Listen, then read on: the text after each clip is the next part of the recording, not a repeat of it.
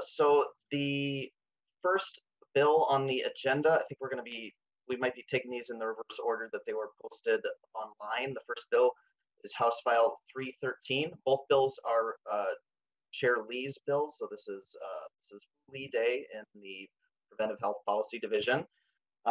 Welcome to the committee, Chair Lee. So I will move to the first bill is House File 313, dealing with Alzheimer's disease. I will move to re-refer House File 313 to the Health, Finance, and Policy Division. And I understand you will have a DE1 amendment that would put the bill in the shape you would like. Would you like me to move that first? Yes, please, Mr. Chair. Okay, I will move the DE1 amendment to get the bill in the shape the author would like. Is there any discussion to the amendment?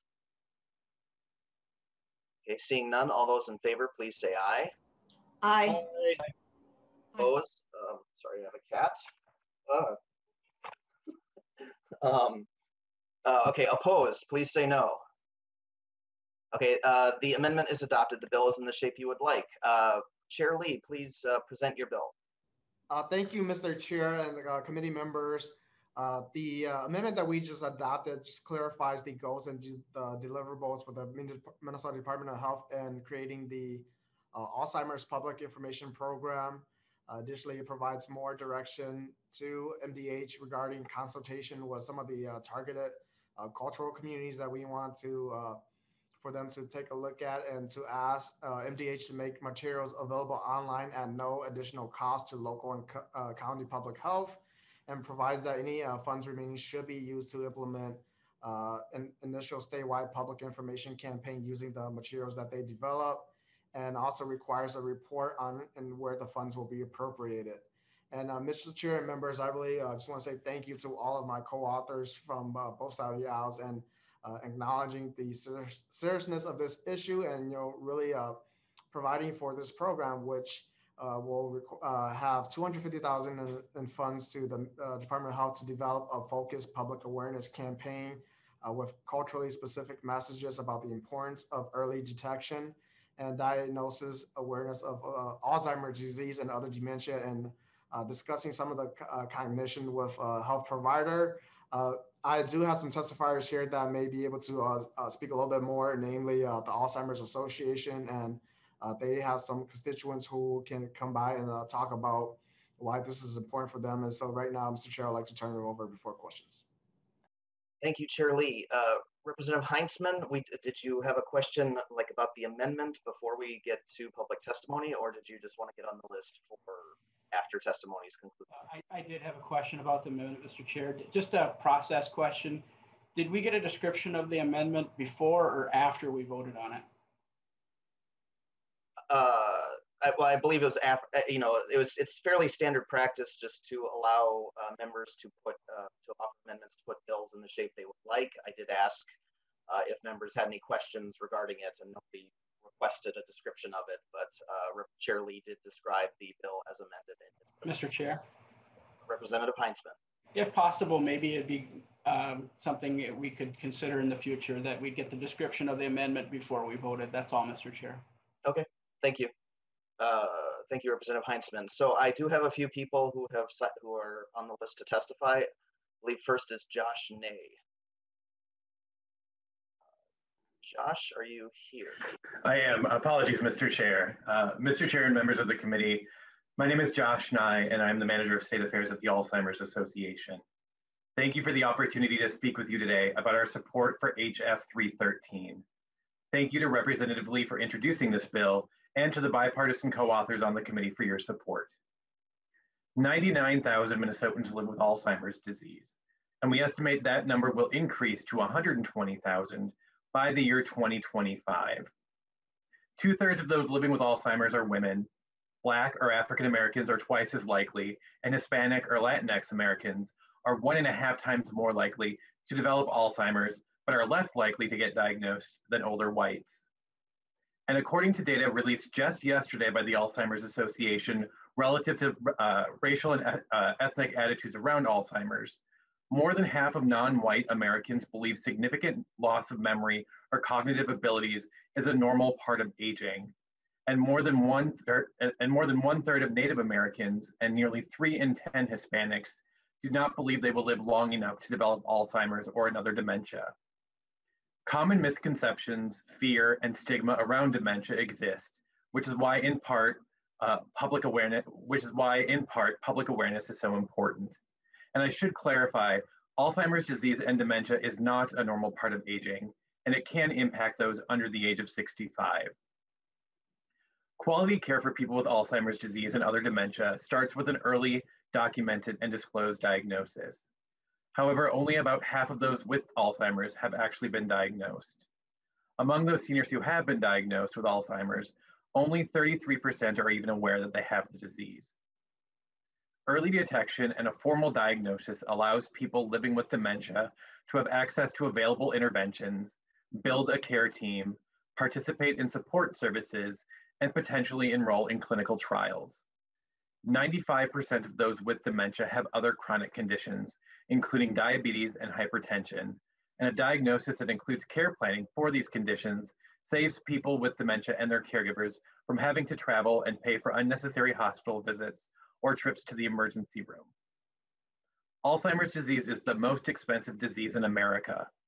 The average annual per person Medicaid cost for someone without dementia is $374 versus $8,779 for someone with dementia. That means that a person with dementia costs Medicaid 23 times more than a person with dementia, or without dementia, excuse me. In 2020, Minnesota, through medical assistance, spent $905 million on supporting those with dementia, and that cost is expected to increase by 20% in the next 4 years. But the Alzheimer's Association ran a financial model that shows we could reduce lifetime per person health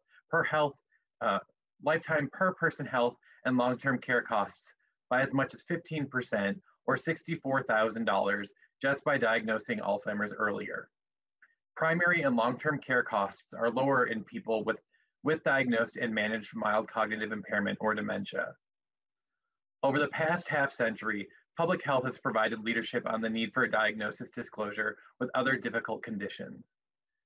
Through public health education efforts and advocacy, healthcare providers are much more open and honest discussing difficult diagnoses like cancer or HIV/AIDS and relaying the impact of their diagnosis with care and understanding.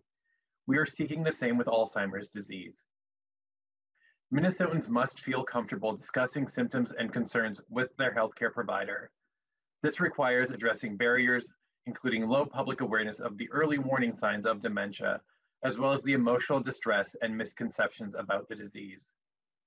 By making this investment to promote early detection and diagnosis, you can show Minnesotans that living with dementia can mean a more actively engaged life, a higher quality of life, and significantly reduced costs for health and social care. We ask the committee to pass HF 313 as amended.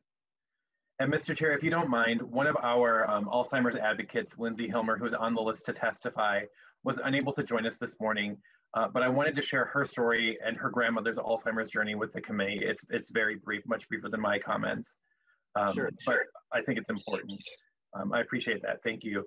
Mr. Chair and members of the committee, my name is Lindsay Hilmer, and I'm from Alexandria, Minnesota. I grew up with my grandmother, Betty, who had Alzheimer's. My family did not have a history of anyone having any form of dementia or Alzheimer's. Betty was a widow and lived alone for 20 years. She was very active in bowling, gardening, art, and working. When Betty started forgetting appointments or birthdays, we assumed it was the normal part of the aging process. We figured that she's very independent, stubborn, and kept a very busy schedule. When Betty's undiagnosed Alzheimer's progressed, where we feared for her safety, we sought out answers as a family. My dad grew up only ever hearing of people being senile, but no one in our group of neighbors, friends, or family had ever had to deal with something like this. Had we known to recognize the signs of Alzheimer's and how it differs from the normal aging process, my grandma and my family would have been better prepared. It wasn't until Betty was in a full care Alzheimer's unit at the Glenwood, Minnesota nursing home that we really started to understand this disease. Betty fought this disease for 20+ years. I share this story with you because I was robbed of my grandmother for nearly 20 years by Alzheimer's disease. Time where I should have been sharing my love of antiques, thrifting, painting, and gardening, all the things that my grandma loved. Instead, I had to learn empathy, patience, understanding. I had to learn how to comfort my crying grandmother when she'd tell me the other kids were being mean to her or that she failed a test in school. I had to believe for her sake that the stuffed animals in her room were real. I had to watch my grandmother reverse roles with me. That's why the Alzheimer's Association is working to pass House File 313, which would provide funds to the Minnesota Department of Health to establish a public awareness campaign around dementia and Alzheimer's disease and the importance of early detection and diagnosis. Please support House File 313 to provide awareness of the signs of dementia, to help reduce stigma of the disease, and to encourage Minnesotans to have conversations about cognitive health with their healthcare providers. Thank you, Lindsay Homer. And with that, Mr. Chairman, thank you for your time. Thank you for your testimony, Mr. Knott. Next testifier who has signed up is Mary Margaret Lehman. Welcome to the committee. Please identify yourself and proceed with your testimony. All right. Good morning. Hi. Hello. Do you see me? Am I there? I don't see you, but I hear you. Okay, let's see here. I don't know why. I can see you too, so that's good. In the Mr. lower Chair. left of your screen, there might be a start video button. Okay, yes. Yes, here we go. There, now I see. Okay, good, thank you. Mr. Chair, my name is Mary Margaret Lehman. I'm a caregiver for my husband, Ken, who is now 83 years old. It took 15 years and 9 physicians for my husband, Ken, to receive a diagnosis of Alzheimer's. 2 internists, 2 geriatricians, 3 neurologists, and 1 neuropsychologist. One geriatrician fleetingly suggested Alzheimer's and told us to come back in a year. I thought, how could this doctor even consider Alzheimer's? Ken had no memory issues. My father, my uncle, Ken's father, all had Alzheimer's. They all had memory issues. Wasn't memory the hallmark of Alzheimer's? I began to observe changes in Ken in 1995. He was 58 and we were living in California. Most concerning were his problem solving, judgment, and reasoning, particularly in regard to our finances, especially paying bills and taxes. Ultimately, more financial missteps resulted in bankruptcy and losing our home. We moved to Minneapolis and lived with our loving daughter and family for 6 months. A friend suggested we call the Alzheimer's Association helpline. I now refer to it as my lifeline. Through the Minnesota North Dakota Alzheimer's Association, we were able to find a wonderful team of doctors who, after thorough neuropsychological testing, diagnosed Ken with Alzheimer's. Ken and I learned problem solving, reasoning, and judgment are warning signs of Alzheimer's. We learned there are actually 10 signs of Alzheimer's, that one person with Alzheimer's is one person with Alzheimer's. We committed to become advocates and educators with many other amazing volunteers from the Minnesota Alzheimer's Association to share our stories, the importance of early detection, and the latest research on brain healthy living, and the importance that persons living with dementia know that they are always cherished and always loved. But we need your help. The Minnesota North Dakota Alzheimer's Association needs your help.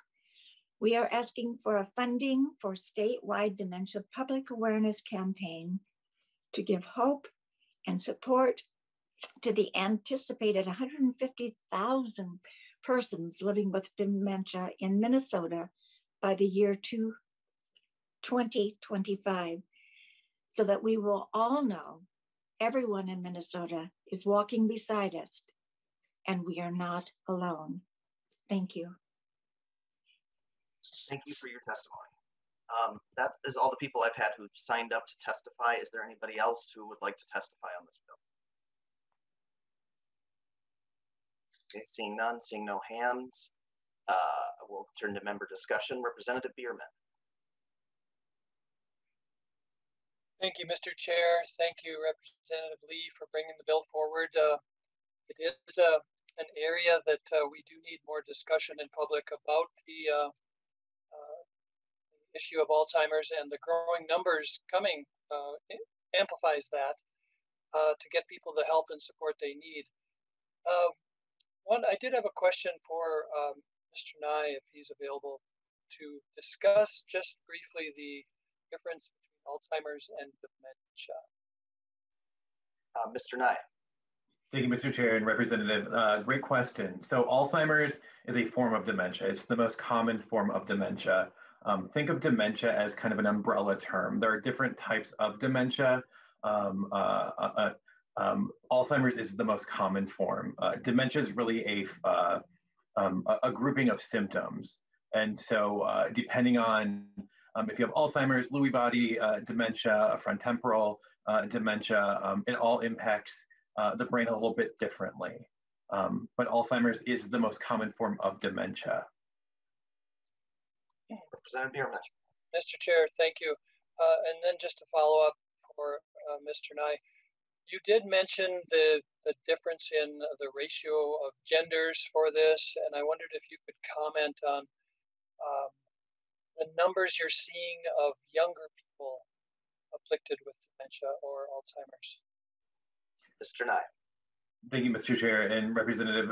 Another great question. We are, unfortunately, people under the age of 65, as I mentioned, are being diagnosed with what's called younger onset, also known as early onset Alzheimer's. And this, the symptoms for this start as early 40s. I know of one of your former colleagues who shared a family member's journey where they were diagnosed in their early 40s with younger onset. Nationwide, there's about 200,000 Americans living with what's called younger onset, but that number is also increasing. Representative Bierman. Mr. Chair, Mr. Knight, thank you for the answers, and I recommend positive votes by everybody for this bill, because we need more discussion, more information, more access to services for people, and I think that we need more understanding about the results that people are affected with early onset, with Alzheimer's at any age, and just a better understanding among the public at large about what it is and what the treatment is, and get people the help they need sooner. Thank you for bringing the bill forward. Thank you, Representative Bierman. Is there any additional member discussion? Okay, seeing none. Any closing remarks, Representative Lee? Thank you, Mr. Chair and committee members for signing on. And like I have mentioned before, to the bipartisan authors on the bill. And I would just share a little bit about, why this is important for me, and talking with Mr. Nye, who is a constituent of mine, and discussing this proposal before. I share with him the experience that I'm going through right now with my 76-year-old father, where one of the strongest person that I've known growing up, similar to the story that he shared, and just seeing, cognitively, my dad has taken a step back. And so in trying to figure out the best kind of care for him right now, I know that there's a lack of information out there. And so what we're doing right here, and with the support of the legislature, is really getting out on the forefront so that we can have materials for families who are going through a similar situation like mine. And thank you to Miss Mary Margaret Lehman for sharing her story, that she is going through too. And so I just wanted to, just share a little bit about that and why it's important for me, and why I, urge members of the committee to support this proposal. Thank you, Mr. Chair. Thank you, Representative Lee. I appreciate your commitment to this issue. It's affected many of us, probably all of us. So with that, I will renew my motion to re-refer House File 313 as amended to the Health, Finance, and Policy Division. The clerk will take the roll. Representative Freiberg. Yes. Representative Bierman. Yes. Representative Grunhagen. Aye. Representative Aiken. Aye. Representative Agbaje. Aye. Representative Ackland. Yes. Representative Carlson. Carlson, yes. Representative Franzen. Franson, yes. Representative Heinzman. Yes. Representative Morrison. Morrison, aye. Representative Pryor. Aye.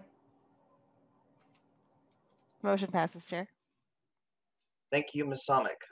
Your bill is on its way, Representative Lee.